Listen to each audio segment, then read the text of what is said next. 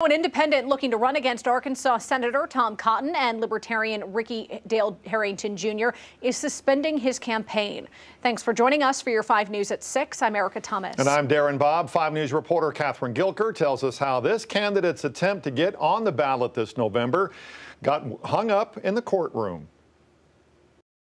Arkansas Independent Dan Whitfield says he hoped to run against incumbent U.S. Senator Tom Cotton and Libertarian Ricky Dale Harrington Jr. in November. He says the COVID-19 outbreak and social distance guidelines hurt his chances of meeting his May 1st deadline to get 10,000 signatures and was denied an extension to get his name on the ballot. Unfortunately, we were forced to suspend our campaign because the Attorney General was successful in pushing back our court hearing for ballot access past the date of the election.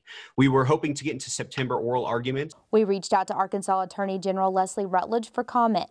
Her office released the following statement.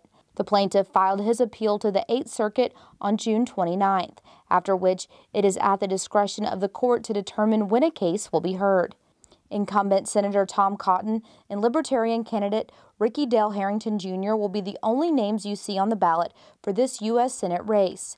Harrington says he believes that ballot access laws keep third-party candidates off the ballot. We need to start engaging our state legislature and keep them from passing laws that limit the voice of Arkansans. So it starts off with the original law, which we fought for. Otherwise, Mr. Whitfield would have had to get 27,000 signatures. Whitfield says he is not dropping the case for ballot access. I've decided I am going to continue running for office again, whether that's against Attorney General Leslie Rutledge for governor or whether it's against Senator John Bozeman for U.S. Senate.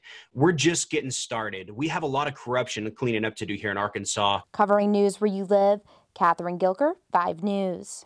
We also reached out to Senator Tom Cotton for comment on the story. He did not address it specifically, but his office did release a statement, says Tom Cotton is working hard to win the votes of Arkansans for his reelection by confirming Judge Amy Coney Barrett to the Supreme Court, working to lower prescription drug costs and protecting the unborn.